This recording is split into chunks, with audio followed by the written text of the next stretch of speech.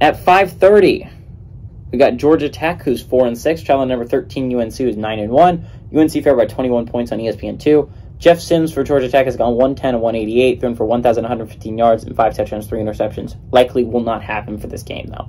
Hassan Hall on the ground has had 101 carries for 473 yards, and Nate McCullum has had 54 catches for 590 yards and 3 touchdowns. Introducing everyone, Drake May, the guy I think deserves to win the Heisman. He has gone 253 of 361, thrown for 3,412 yards, 34 touchdowns, 3 interceptions. By the way, that is same amount of touchdowns as C.J. Stroud, 1 less interception than C.J. Stroud, and he's thrown for 700 more yards than C.J. Stroud.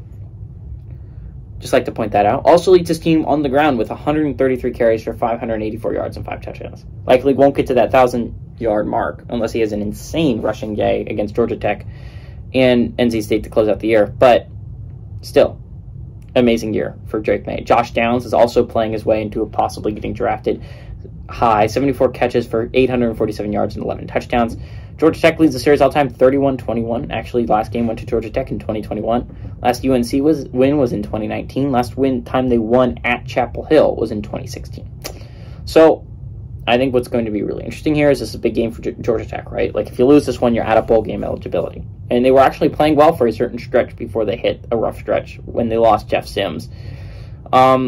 They have been having a tough time trying to decide between the two Zachs to start. I think it's pretty obvious for all Georgia Tech fans that it should not be Zach Gibson. But I think it's going to be a tough one.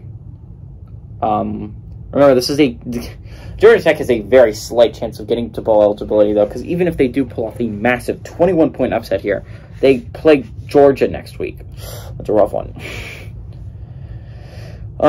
I think UNC is an actual team. By the way, I think they control their own. They almost control their own destiny. Again, just gotta hope USC loses. That's all you have to do if you're a UNC or Clemson fan, and you gotta hope if you're a Clemson or a UNC fan that the other team stays undefeated. You want that win to be as strong as possible. So if you're UNC, you want Clemson to keep rising.